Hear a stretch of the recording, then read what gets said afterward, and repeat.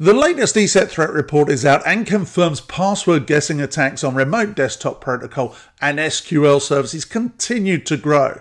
In fact, by 104% compared to the previous report.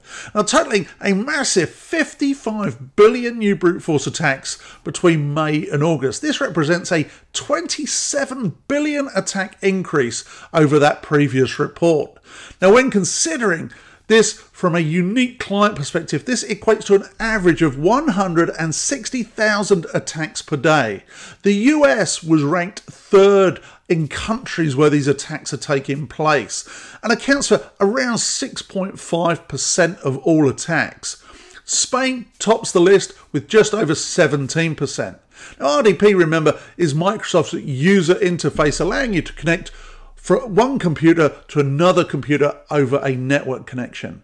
Password guessing attacks actually accounted for 53% of all external network intrusion detections reported by unique clients.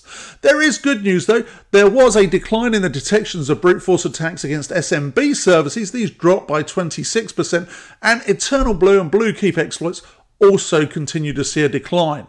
For more information and more details from that threat report, come and check out welivesecurity.com.